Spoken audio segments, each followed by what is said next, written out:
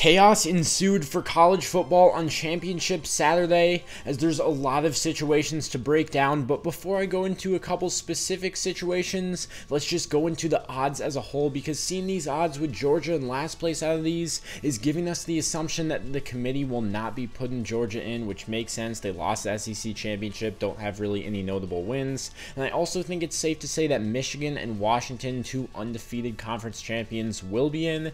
But now let's talk about Florida State, because that's one of the teams that's very controversial, and overall this is just great for the sport because everything on Twitter, there's so much buzz, people putting their top four, debating it, all of that.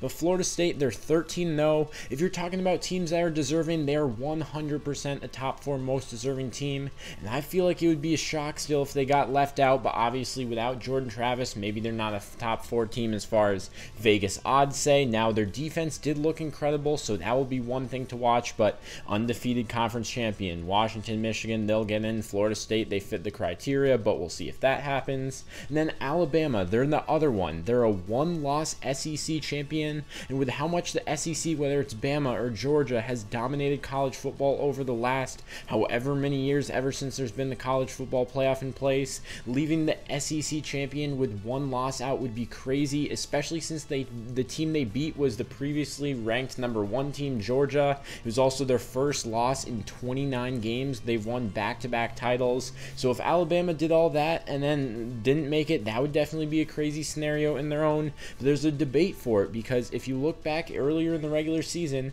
Texas went to Tuscaloosa. They beat Alabama. They're also a one-loss conference champion. Now, obviously, beating Oklahoma State in the conference championship isn't as impressive as beating #1 Georgia in the conference championship. But if you want these non-conference games that they scheduled earlier in the year to matter, then Texas, even though it wasn't Alabama at full strength right now, they went to Tuscaloosa, they won on the road. And if you want to give these teams incentives to schedule these great games that everyone wants to see, then it feels like you have to put some weight on them. Yes, Jalen Milroe wasn't who the Jalen Milroe was today that just beat Georgia in the SEC championship game, but there still has to be some weight. So there's just so many ways to go with this, because I think right now Michigan and Washington, they'll be in, but now it's basically Texas, Alabama, and Florida State battling.